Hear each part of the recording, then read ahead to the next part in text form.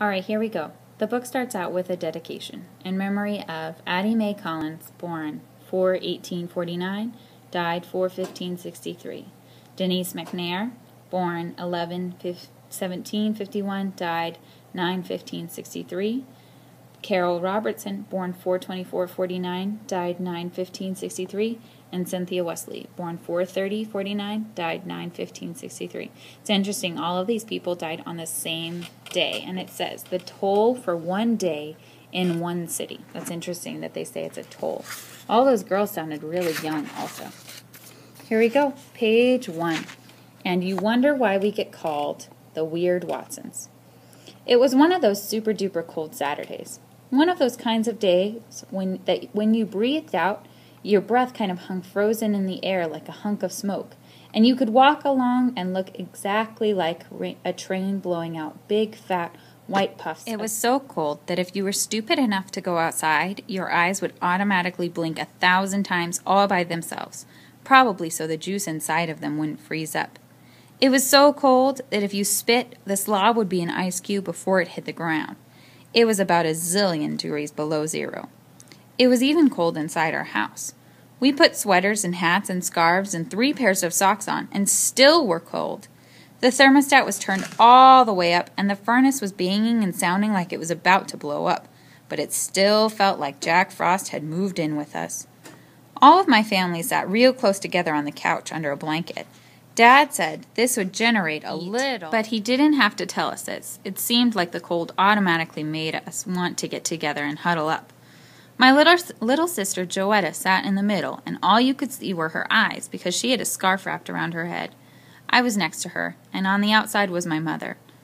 Mama was the only one who wasn't born in Flint, so the cold was the coldest to her. All you could see were her eyes, too, and they were shooting bad looks at Dad. She always blamed him for bringing her all the way from Alabama to Michigan, a state she called a giant icebox. Dad was bundled up on the other side of Joey, trying to look at anything but Mama. Next to Dad, sitting with a little space between them, was my older brother, Byron.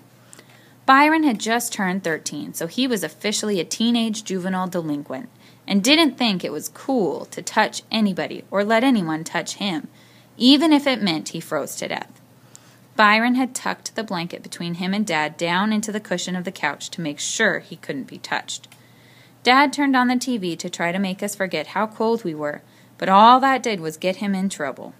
There was a special news report on Channel 12 telling about how bad the weather was, and Dad groaned when the guy said, "If you think it's cold now, wait until tonight. The temperature is expected to drop into record-low territory, possibly reaching the -20s. In fact, we won't be seeing anything above zero for the next 4 to 5 days. He was smiling when he said that, but none of the Watson family thought it was funny. We all looked over at Dad. He just shook his head and pulled the blanket over his eyes.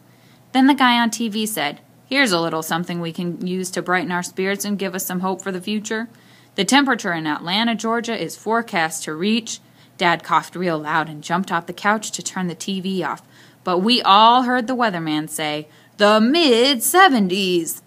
The guy might as well have tied Dad to a tree and said, "Ready, aim, fire." "Atlanta," Mama said. "That's 150 miles from home." "Well, Lona," Dad said. "I knew it," Mama said. "I knew I should have listened to Moses Henderson." "Who?" I asked. Dad said, "Oh, Lord, not that sorry story. You gotta let me tell about what happened with him." Mama said, "There's not a whole lot to tell, just a story about a young girl who made a bad choice. But if you do tell it, make sure you get all the facts right." We all huddled as close as we could get because we knew Dad was going to try to make us forget about being cold by cutting up. Me and Joey started smiling right away, and Byron tried to look cool and bored. "Kids," Dad said, "I almost wasn't your father. You guys came real close to having a clown for a daddy named Hamborn Henderson. Daniel Watson, you stop right there. Who started that Hamborn nonsense? Before you started that, everyone called him a Christian name, Moses, and he was a respectable boy, too. He wasn't a clown at all. But the name stuck, didn't it, Hambone Henderson? Me and your granddaddy called him that because the boy had a head shaped just like a ham bone, had more knots and bumps on his head than a dinosaur. So as you guys sit here giving me these dirty looks because it's a little chilly outside, ask yourselves if you'd rather be a little cool or go through life being known as the Hambonettes. Me and Joey cracked up. Byron kind of chuckled, and Mama put her hand over her mouth. She did this whenever she was going to give a smile because she had a great big gap between her front teeth. If Mama thought something was funny, first you'd see her trying to keep her lips together to hide the gap. Then, if the smile got to be too strong, you'd see the gap for a hot second before Mama's hand would come up to cover it, then she'd crack up too. Laughing only encouraged Dad to cut up more, so when he saw the whole family thinking it was funny, he really started putting on a show. He stood in front of the TV. "Yep, Hambone Henderson proposed to your mother around the same time I did. Fought dirty, too. Told your mama a pack of lies about me, and when she didn't believe them, he told her a pack of lies about Flint." Dad started talking Southern style, imitating this Hambone guy. "Well, Lona, I heard tell about the weather up that far north in Flint, Michigan. Heard it's colder than inside a icebox. Seen a movie about it. Think it was made in Flint. Movie called Nanook of the North. Yep, do believe for sure it was made in Flint. Flint, Michigan. Folks, there live in these things called igloos. According to what I seen in this here movie, most of the folks in Flint is Chinese. Don't believe I seen nen one colored person in the whole dang city. You a Bama gal. Don't believe you'd be too happy living in no igloo. Ain't got nothing against 'em, but don't believe you'd be too happy living 'mongst a whole slew of Chinese folks. Don't believe you'd like the food. Only thing them Chinese folks in that movie ate was whales and seals. Don't believe you'd like no whale meat. Don't taste a lick like chicken. Don't taste like pork at all." Mama pulled her hand away from her mouth. "Daniel Watson, you are one lying man. One thing you said was true was the being in Flint is like living in an igloo.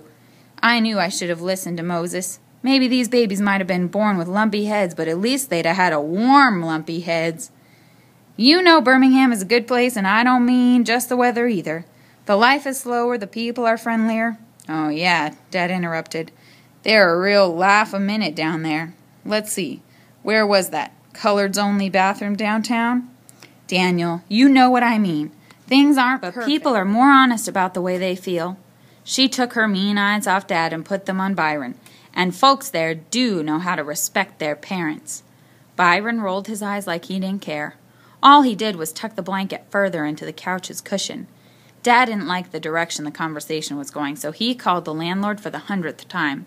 The phone was still busy. "The snake in the grass has got his phone off the hook. Well, it's going to be too cold to stay here tonight. Let me call Sydney. She just had that new furnace put in. Maybe we can spend the night down there." Aunt Sydney was kind of mean, but her house was always warm, so we kept our fingers crossed that she was home. Everyone, even Byron, cheered when Dad got Aunt Sydney, and she told us to hurry over before we froze to death. All right, that's where we're going to pause for now, and we're going to do this model journal entry. So I'm going to show you how to do this, and in the future you'll be doing this yourself. So we start with our study questions. These always need to be answered in complete sentences. Number 1, what interesting language does the author use to describe how cold it is in Flint? Now, if I go back, I remember that there were a lot of similes and metaphors. So this would be figurative language. So I would say the author uses figurative language to describe the cold in Flint.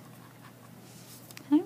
And then number 2, how does Hambone Henderson try to discourage Willona from marrying Mr. Watson? What do you think Mr. Watson thinks of Hambone? How can you tell? Now this is going to be a longer answer. I'm going to write it. Give me 1 second. All right, so I said Hambone talks about how cold it is in Flint. Mr. Watson clearly doesn't like Hambone because all he does is make fun of him. These answers would score me an A on the study question part of this journal because they are incomplete sentences and they correctly answer the question. Make sure that you have these sentences correct, and then we're going to move on to a quote from the chapter. Now, for the quote from the chapter, we want to choose something that really stands out to us. This doesn't have to be something that is a quote, like something that somebody said. It has to be something that really stood out to you. Now, the part that stood out to me was on page 5, where it said, let's see, where was that? Collard's only bathroom downtown? That was on page 5. I'm going to write that quote on my line and include the quotation marks and the page number. You should do the same. Quote. Let's see, where was that? Collard's only bathroom downtown. And then I put the page number, page 5. Notice that I also included the quotation marks. Now, this isn't all that we do with our quote. We need to go back to the reading process sentence starters, and we're going to use one of these frames to respond to our question. So, I might say that I could make a connection. Right here I see, this section makes me think about blank because blank. For me, this section makes me think about the lesson that we did on assertions because we did a lot of work talking about segregation. So I'm going to write that response on the line. So I wrote, this section makes me think about our lesson on assertions. During this lesson, we learned a lot about segregation in the South. This helps me to better understand the setting of the story. I know when and where the story took place and why it was important. Please make sure that you write down this model entry. I want you to write the model so that you have an example of what a really great response looks and sounds like. Go ahead and copy it, pause if you need to. The next thing that I want to do is go to the journal entry scoring sheet. I wrote the date. Today is 11/13. We did chapter 1. And my score is a check. I said it's a check because it was a good response, but it didn't go above and beyond. I leave the teacher check blank because that's where the teacher will give me my score. Go ahead and write down the score for this model entry. When you're done, you can move on. The very last thing I want you to do is back on the page with the exit slip. It asks you to look in your dialectical journal and write down a sentence starter for each of the following categories. So, for example, I would look in the predicting section of the dialectical journal, and I would write down one of the sentence starters from that section. Then I'd look in the questioning, and I'd write down a sentence starter from there, all the way until I get to responding. When I'm done with this, I can continue to read the Watsons Go to Birmingham after I've made sure that I've been ready to turn in this assignment. That's it for today. Good job on your work.